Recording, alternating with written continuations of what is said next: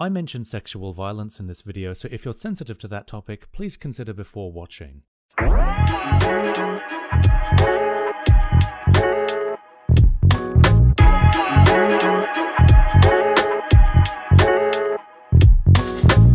The Song of Achilles is a modern partial retelling of the Iliad with a focus on the relationship between Achilles and his, close friend and wartime companion Patroclus. In this version of the tale, Patroclus and Achilles are lovers, and we follow their relationship all the way from when they first meet as children through the Trojan War and to their tragic end.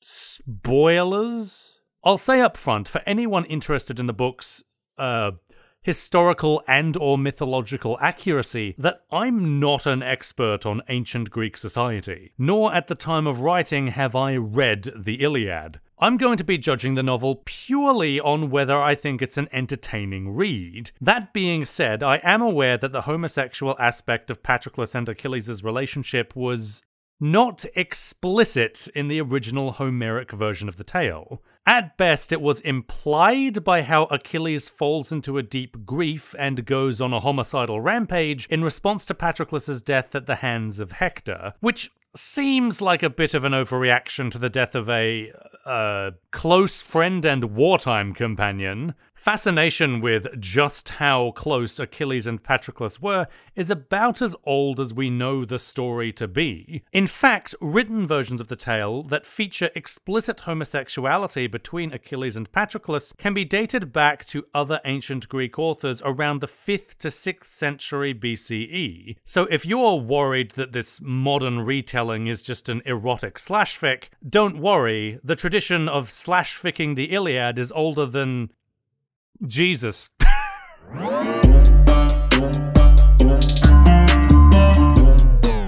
The novel opens strongly, with Patroclus' father, King Menetius, bringing Patroclus to Tyndareus' court where Helen is being offered as a bride to a selection of royal suitors. Kings from across the land have come to claim her as a bride, and Patroclus is offered up by his father as a suitor despite being 9 years old at the time. I actually really loved this scene for both the themes and the tone it sets, which are carried for the rest of the novel. Kings and the gods are the only people afforded any dignity in this rendition of ancient Greece, while all others are treated as their subjects and property. So, while Menetius offering his 9-year-old son as a husband to Helen is seen as odd by the other kings, no one objects to it because, of course, Menetius is a king, and it's not technically against the rules, so Patroclus follows his father's instructions perfectly, but as the tale goes, Helen is given to Menelaus instead, and Patroclus receives no reward nor affection from his father for his obedience. Patroclus is victim to his father's whims in this scene, which sets the stage for the rest of the tale, where all mortal men and women are victim to the will of the gods. Many characters in this tale, regardless of their piety, are met with suffering and tragedy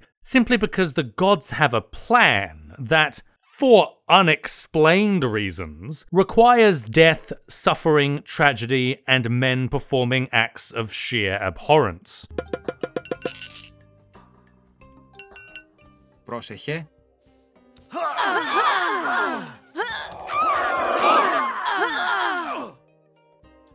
In a similar vein, Achilles is the son of King Peleus and the minor goddess Thetis. In the original myth, Peleus is ordered by the gods to subdue Thetis until she consents to marry him. In the Song of Achilles, the gods very explicitly command Peleus to rape Thetis, which he, being a pious man, does, and Thetis has a deep hatred for Peleus for that horrific act, and the other gods for willing it upon her. In the story to follow, she does everything within her power to defy the will of the major gods in order to preserve her son, but she and Achilles still nonetheless end up being victims of the fates that the gods have carved out for them. I liked this theme a lot because it taps into something that I think marginalized groups such as LGBT folk will find evocative, that being the feeling that because of your identity and other factors such as your class, where you happen to live, or the color of your skin, forces larger than yourself will take control of your opportunities, maybe even your well-being or your life,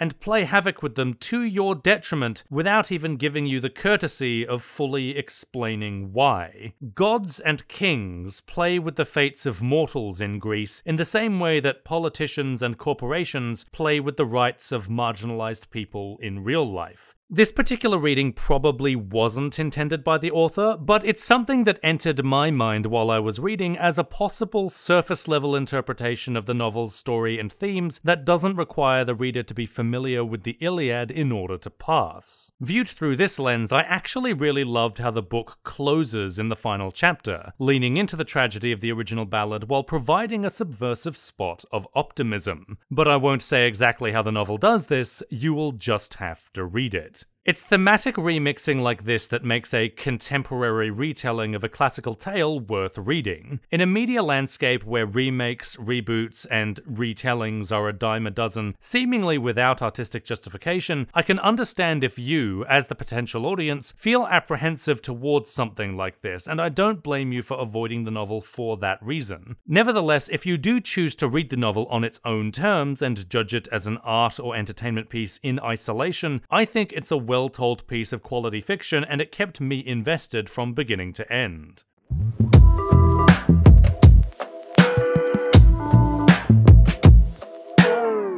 One common criticism I've seen levied against The Song of Achilles is the writing quality, and I have to agree on that front. On the whole, the writing is flat, although I wouldn't go so far as to say it's bad. It's perfectly competent writing that mostly achieves clarity and moves the story along at a brisk pace. So at first, I interpreted the flatness as a stylistic choice. Taking mythical, larger-than-life events and portraying them as just another day in ancient Greece gives an interesting sense of domesticity to the characters in this fantastical version of the world, where superhuman war heroes are trained by centaurs, and the gods themselves grace the earth with their flesh and blood presence. If this version of the world existed, it's easy to imagine that the characters would probably be similar to how the novel describes them, and Patroclus's narration is how you might imagine someone from that world would tell a story. However, the flat style doesn't carry over well to the latter half, especially after the characters arrive at the beaches of Troy. It's this section of the story where the writing shows its weaknesses the most, as it attempts to describe more action-focused scenes, as well as paragraphs where characters' emotions reach their boiling points. That same flat style hinders the vividness of the story and characters, and doesn't achieve the same stylistic purpose as it did in the first half of the novel. At its worst, it lets slip in a few contemporary patterns of speech, which some have complained about in reviews, and I certainly noticed this as well, however, they don't occur terribly often. The story is still carried well by its brisk pace and the many conflicts between the characters, which played out with nail-biting tension, even if, being a retelling of a classic tale, I mostly already knew where the story was going to go. For my money, even though the novel's central focus is Patroclus and Achilles, it's actually Thetis who ends up stealing the show. Her arc as a character was genuinely something I was not expecting, and I found it satisfying, thematic, and vividly emotional.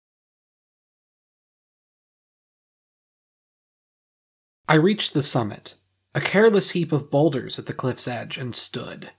An idea had come to me as I climbed, fierce and reckless as I felt.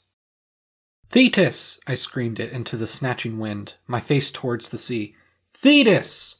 The sun was high now. Their meeting had ended long ago. I drew a third breath. "Do not speak my name again." I whirled to face her, and lost my balance. The rocks jumbled under my feet, and the wind tore at me. I grabbed at an outcrop, steadied myself. I looked up. Her skin was paler even than usual, the first winter's ice. Her lips were drawn back to show her teeth. "You are a fool," she said.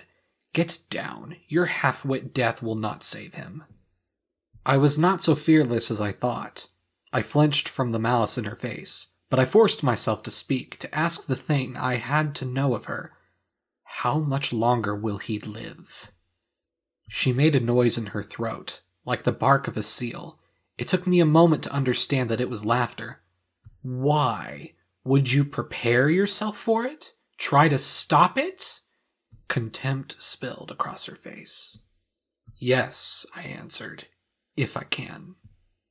the sound again. Please, I knelt. Please tell me. Perhaps it was because I knelt. The sound ceased, and she considered me a moment. Hector's death will be first, she said. This is all I am given to know. Hector. Thank you, I said.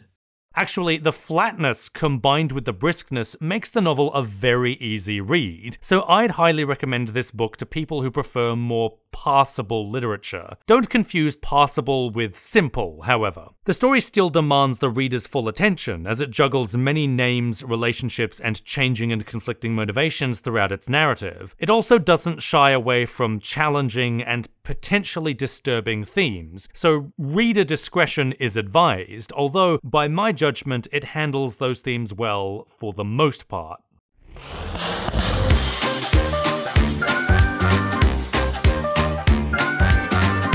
The Song of Achilles is a good novel, and it comes with a genuine recommendation from me. However, I strongly suspect that your enjoyment of this novel is going to hinge far more on your tastes regarding the high-level conceptual elements rather than their execution. So if you like the idea of a gay, romance-focused retelling of the Achilles myth that leans into the fantasy elements of its mythological setting and focuses on themes and characters, then it's highly likely that you'll enjoy the novel. However, if you've listened to this review and you doubt that you'll enjoy this story, then this book probably isn't going to convince you and you can feel free to skip it. The novel was originally published in 2011 and it's relatively well known, so it shouldn't be too difficult to track down a copy in stores. I found this book on the shelves at a major bookstore chain in Melbourne, and I've also seen copies in several independent outlets as well. If you can find this book in a local retailer, I would highly recommend supporting them by purchasing your copy there. If you have trouble finding the book in stores, I've linked some online retailers in the description of this video that I recommend, including Better World Books, Alabreese, and Blackwell's. I hope you enjoyed this video. You can help me by doing all the things that help my channel grow, primarily subscribing, clicking the bell, and sharing this video with your friends or on social media. I would appreciate that a lot, and